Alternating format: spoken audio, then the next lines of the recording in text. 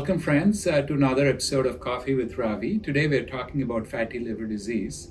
But before I start, I know that there's been a little hiatus, and both my apologies and gratitude to all of you who have encouraged me in such a loving way to make sure that I continue to put this out. As you know, the goal is to put out these snippets of information so that you can use this information to better empower yourself, ask these questions, and try to take care of your own health. Today my topic is about fatty liver, or is currently now the new name for that is steatotic liver disease. The reason that we've talked about this before is that any kind of fat that is surrounding our visceral organs inside the gut. I'm not talking about belly fat that's outside the muzzle of the belly, but inside, getting inside the belly cavity. That seems to be the driver of many diseases, including diabetes, hypertension, cancer-related processes. And specifically today, our focus is on looking at what fat does when it creeps into the liver. The liver is an organ that sits right beneath the rib cage here, and as fat starts accumulating in it, it starts getting engorged. You can see the slide where you can see what a normal liver looks like, what liver with fat looks like, and what a damaged liver looks like.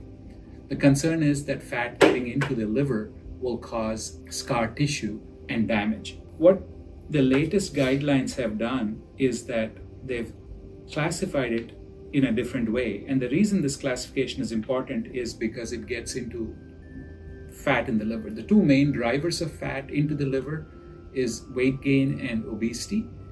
And the second driver is alcohol. If there is an overlap, then there's a condition called MET-ALD, where both alcohol and fat in the liver are working together to drive fat into the liver. There are other causes of fat in the liver, which include some congenital errors, in other words, you're born with some enzymes that are lacking, and that puts fat into the liver. Malnutrition can do it, certain medications can do it, human immunodeficiency virus can do it, and some environmental toxins like hydrocarbons can do it too. As it relates to people who are consuming some alcohol, where it starts getting to be a problem is if the daily intake is 350 grams per week. So that would make it about greater than 50 grams of alcohol per day in women, and greater than 70 grams of alcohol in men. That puts it into the alcohol, more of an alcohol-related process. So in other words, bucket one is fat in the liver without any alcohol. The second bucket is the mixed category, which is called MET-ALD. And the third bucket is alcohol-related fatty liver. And the way to divide it would be based on the consumption of alcohol. I have a slide here that will show you what common drinks have in terms of how many grams per bottle or per drink. That will show you how to add up the alcohol that one is consuming. So in other words, the less the alcohol, the better, especially when there is fatty liver, but certainly try to kind of go towards the lower limits of this criteria when there is this problem with fat in the liver. In terms of patients who have non-alcohol related fat in the liver, the concern is that there can be a progression of this disease to scarring and then to cirrhosis. Cirrhosis, as we've covered in the past, is a condition where the liver gets scarred and there's some regeneration that's trying to happen. But this kind of haphazard regeneration and scar tissue causes the liver to lose its function. It's estimated that about 50 million of us in the United States have fat in the liver. Of that 50 million, about 12.2 million can have scar tissue that's of significant nature, which is called stage 2 fibrosis. In other words, fibrosis or scar tissue in the liver can grow from a 1 to a 4, and beyond a 4 is when you get to cirrhosis. I have a slide for that.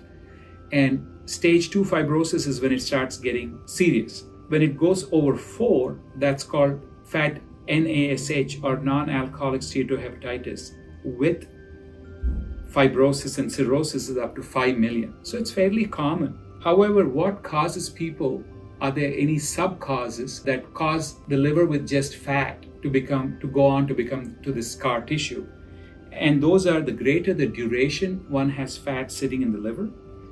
Women who are postmenopausal, it's also more prevalent or severe in patients who are of Hispanic or Asian, and seems to be less severe in African American population.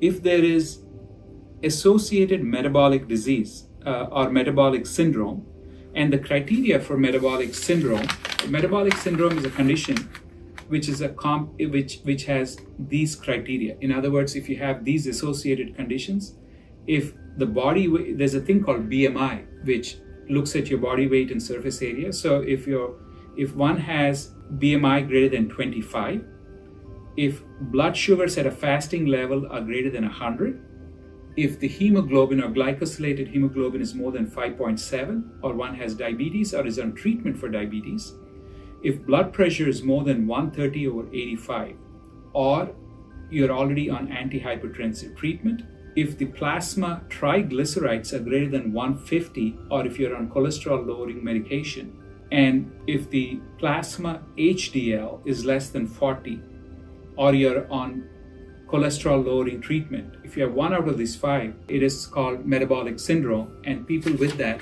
tend to progress to scar tissue faster. The other couple of things that cause faster progression is there's a liver test enzyme ratio called AST to ALT, or if the blood platelets, which are another parameter you measure in the hemogram, are low, that can be an indication of progression.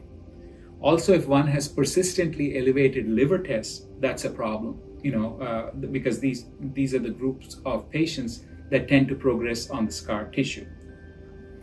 How can we tell further? Once you eliminate other causes of liver disease, there's some blood tests that can tell if there's scar tissue, or we do a test called FibroScan. I have a photograph of that. Sometimes MRIs can be done, but that's more in research setting.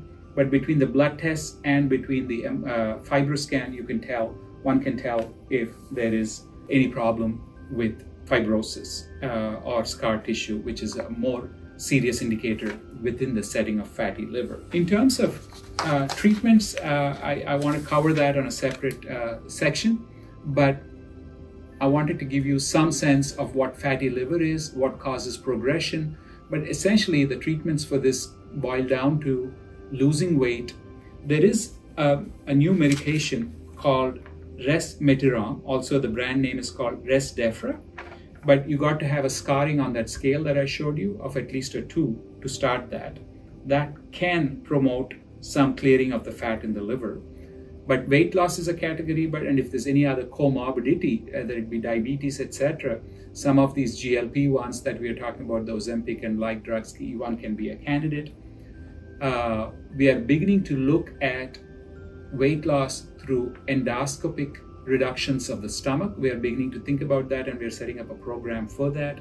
That can be an option. So really, all of these all play together as we look at it, but really the bottom line seems to be staying at our leanest weight, eating a diet that's perhaps a little less in carbs, exercising as much as we can, and looking within the context of where we are, trying to figure out, is this fatty liver stuff come up? Sometimes that comes up on CAT scans where you see the patient, or on ultrasounds, there'll be a mention. Do we need more evaluation? And once we get to the evaluation piece, is there scarring? Is there any of these other associated factors like alcohol that we touched into, all those cardiometabolic risk factors that we talked about, or the metabolic syndrome factors? And then the treatment, we got to nuance a little bit more than what I've talked about today. But that's generally the approach to what we are calling steatotic liver disease, what was previously called fatty liver disease.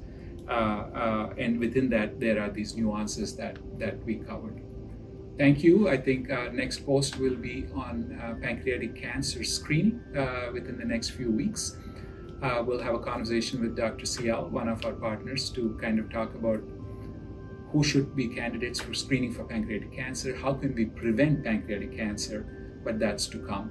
Please continue to encourage me to do this. Please send your questions and comments if you want me to cover things more in detail. And happy Halloween next week.